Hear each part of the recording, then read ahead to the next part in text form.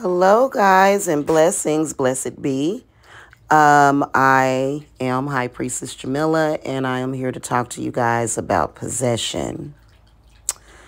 Now, I'm going to be using photographs to break this down for y'all, but this is a photograph of orbs in the universe. The fun part about this photograph, the amazing thing about this photograph is that a lot of those orbs that you see are actually souls that started in our universe.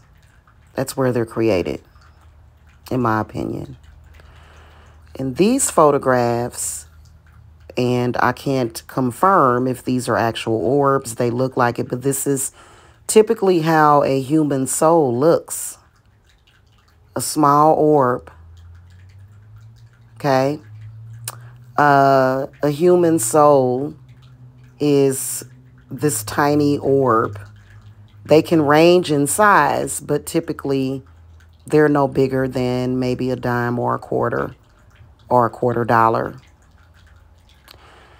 And so the reason why I'm breaking this down as far as with possession is because these are possible energies, entities, spirits that can possess another human being for whatever reason. I'm not going to get into that because that's way too much. I only teach that in my class about possession. Possession can either be random or it can be intentional if someone knows about necromancy. Now, these little tiny orbs, here's how it relates to the human body and the human soul. I decided to use this photograph. So when you look at this photograph, this is the human body. When you compare and contrast the human body to the size of an orb, possession can and does happen in various parts of the body. So we're going to start with the head. Let's say you're not protected. Let's say something happens, right? And you have no idea. You can be somewhere and an orb or a spirit makes contact with the head. There may or may not be symptoms of this right away. The good thing about being an empath is that empaths, why they're so powerful, is because empaths can sense possession very easily, instantly, even before it happens, as well as psychics, okay? So let's say that an orb decided to make contact, which is a spirit, with your head. An empath might get dizzy or have a headache or some other symptom. They may start hallucinating, possibly. They may get angry. They may feel tired, okay? It can vary. Let's say an orb or a spirit made contact with your hand, okay? And this is not a spirit that you gave permission to touch you. So typically when it comes to our hands, we relate that to hunting and gathering, and money, right? So if a spirit made contact, a negative spirit made contact with your hand, it could possibly block your money. You'll possibly feel blocked. You'll possibly have bad luck, depending on the spirit, okay? Now, let's say that a spirit touched your stomach area, okay, which is kind of related. We're talking about chakras here, yes, but if it touches your stomach area, that's typically an area that is connected to the heart as well as the gut, as well as the center of your gravity. So that could cause dizziness. It could cause stomach pains. It could cause nausea. It could, cause you to feel a little self-conscious. Okay. Let's say that a spirit orb was to touch your sacral area. Okay. That may cause, and like I said, it can be intentional or random, could possibly cause you to have blocked fertility. It could cause you to not be in a sexual mood or either be too overly sexual. Okay. So what is the point of this? I'm going to get to the point in a minute. I want to talk to you guys about the soul. Okay. When and if a bad spirit makes contact with the soul. Okay. Now, it can be debated, but I believe that the soul is in the heart, which is the center, which is the heart chakra. That's the soul. Okay. I believe that that's where the soul originates. In fact, your heart starts beating when you're like 3 or 4 weeks gestation in your mother's stomach. Okay. Now the brain forms first, but the heart moves. It's moving. I believe that that's where the soul is formed. Okay. That may change. But if like a bad spirit was to get into the heart area, then that could possibly cause what? Anxiety, angst, anxiousness, tachycardia, blood pressure problems, chest pains, things of that nature. And so if you have those spirits that are inside of you like that, then what can happen? Okay.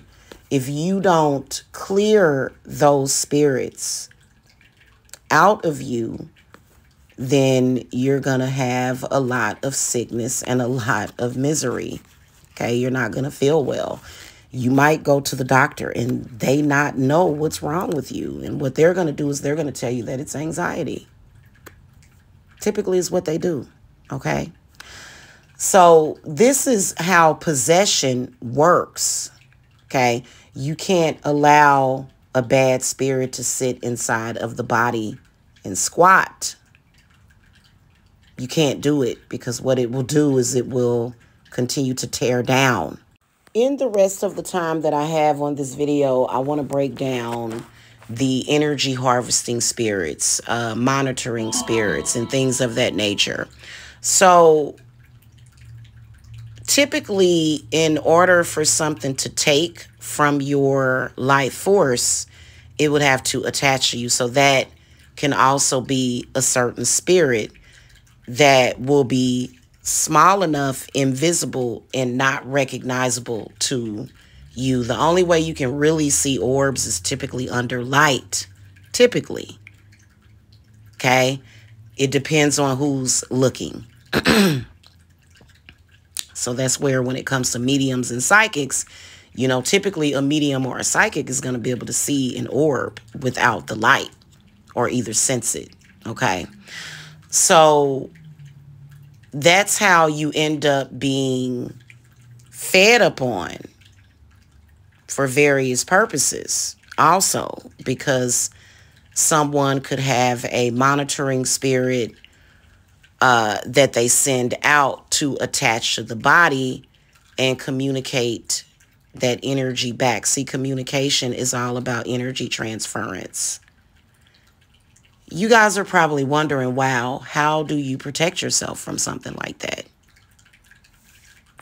So there are certain spirits that are either low level, mid level, or high level risk to a person, okay? And it just really depends, I believe that the way that you essentially get those spirits out of the body is with intention.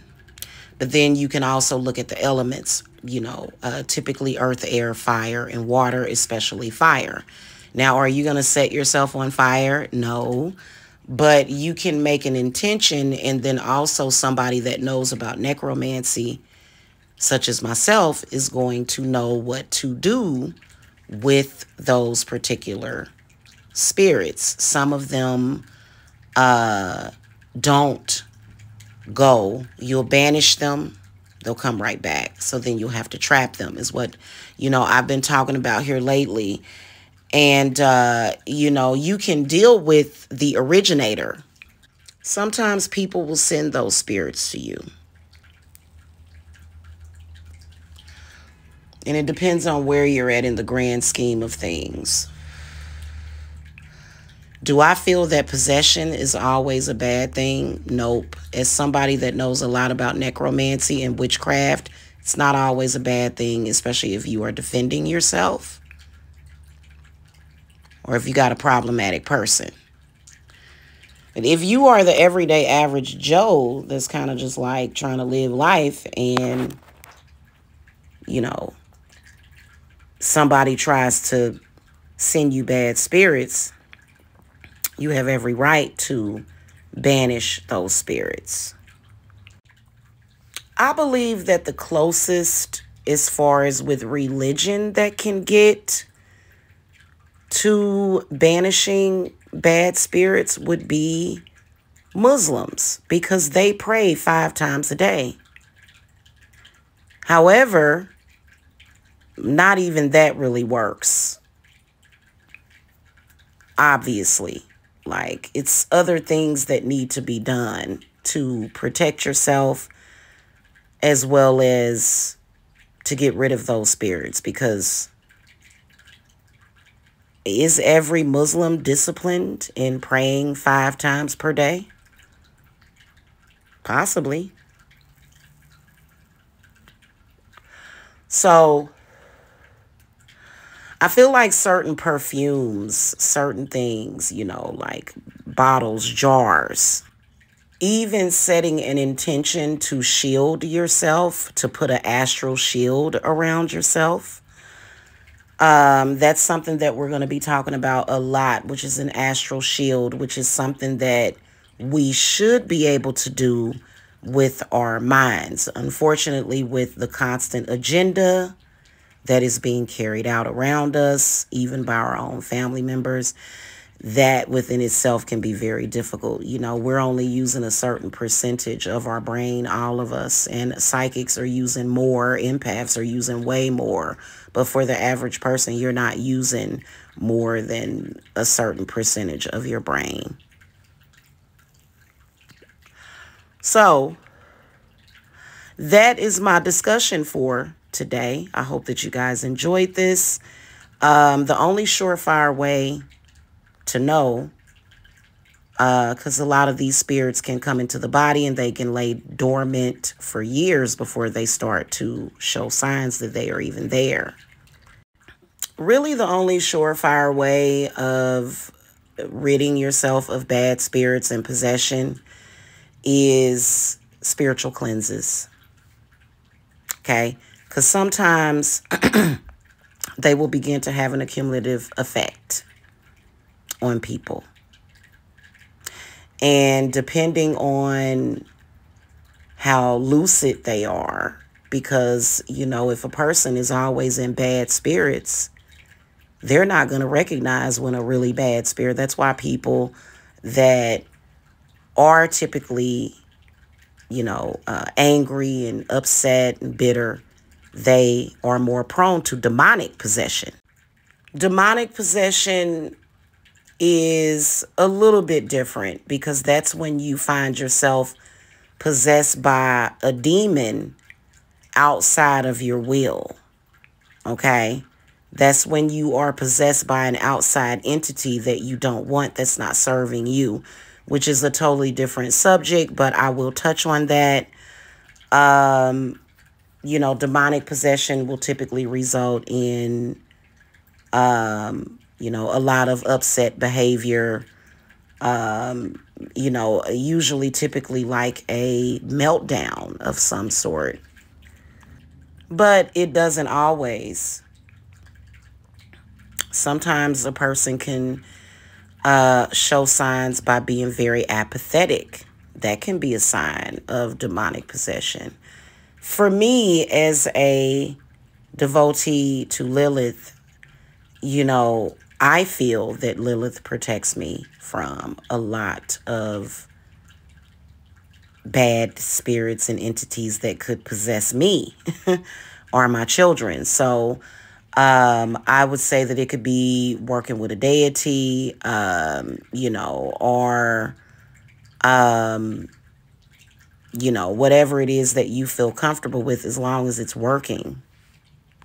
Whatever it is that you're doing spiritually, if it's not working, it's just not working for you. It just isn't. You know what I mean? Like, if it's not showing you some kind of sign that it's going to work, maybe something else needs to be done. But, you know, so I'm not going to really get into all of that. But that is going to conclude my discussion. Thank you so much for watching. Make sure that y'all hit that like button, subscribe, and share. And I will see you guys next time. Also, if you guys need to reach me, visit www.divineservicesapothecary.com. All right. Blessings. Bye.